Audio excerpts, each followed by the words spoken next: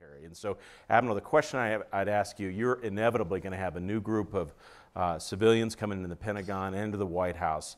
If you were going to have to brief them about how to think about the world and the challenges confronting us, given your experience over the last several years, what would it be?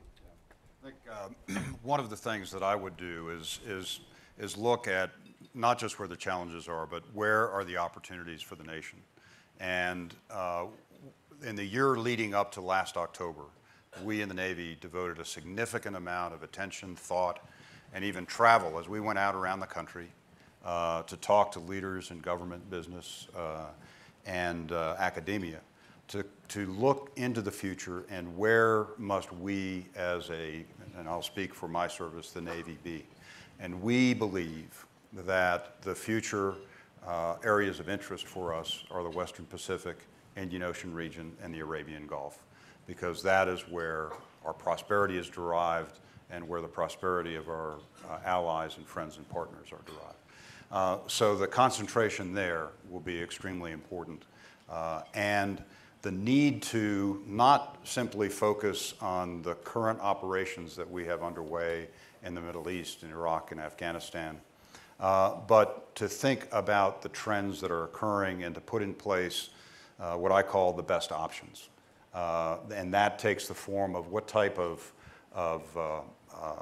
concepts do we have in place, what type of policies do we have in place, and what are the procurements that are being undertaken by the military to deliver for the administration and the future leaders of the nation, decades in advance.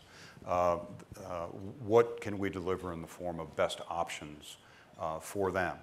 And that's a hard thing to do, I believe, in the circumstances that we find ourselves in. But we have to see how some of these trends are moving. In my realm, for example, there are many who think that the submarine is a relic of the Cold War. In the next 2 decades, the number of submarines in the world will increase by 50%. That gets to some fundamental issues that relate to the prosperity of our country. 90% of that which moves on the surface of the globe moves on the water. There is nothing more disruptive to that flow than a submarine, because you don't really know if it's there, and you begin to see phantoms everywhere. So how do we approach that? The proliferation of ballistic missiles. I believe that will lead us toward a weapon of blackmail and intimidation. They're becoming more sophisticated. So what are the types of things that we must do relative to that?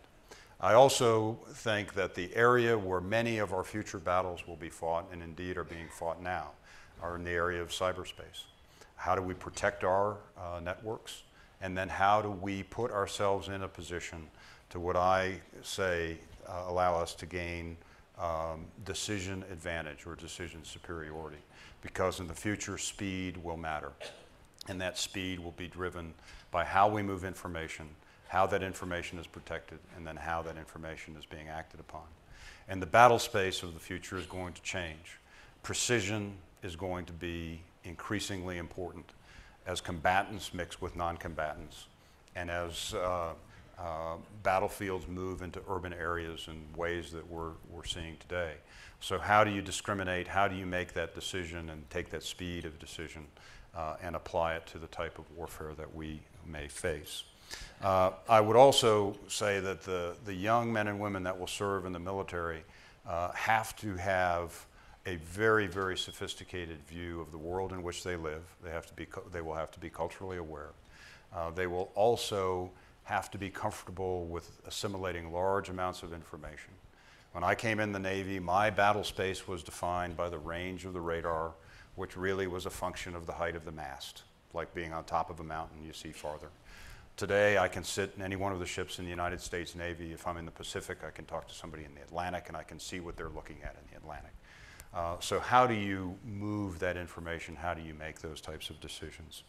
I also believe that that future leaders must be very, very attuned to what I think will become hypersensitivity to issues of sovereignty. The ability for us to operate and not even be perceived to be infringing on other nations' sovereignty. And that's where I believe the Navy and the Marine Corps are able to provide that global presence in those areas that are of greatest interest to this nation and that we can be there and not be there because we are not on someone's sovereign soil. The demographics of our own nation are going to be a challenge. How do we take the generation of young men and women who are serving and who will serve in the future and attract them into the military, retain them into the military, and recruit them in and then retain them? And what are the policies that really must address what is becoming the work-life balance, or the millennials may say the life-work balance? What must we be doing with regard to career options and opportunities for those young people? And an area that's of great interest to me and great focus for me is the issue of diversity within our military. The military of the United States must reflect the nation. Our total force does, our leadership does not. It is largely white male. That is not what our demographic will be in 2050. And we have to work today to put in place that demographic of 40 years from now. There are also internal challenges that must be addressed. The methods that we have and the policies that we have with regard to procuring the systems that our men and women will use in the military is one that has become very cumbersome, very expensive, and very unresponsive to the demands of tomorrow. So that's an area that I believe we must pay particular attention to. So with that, I'll end there.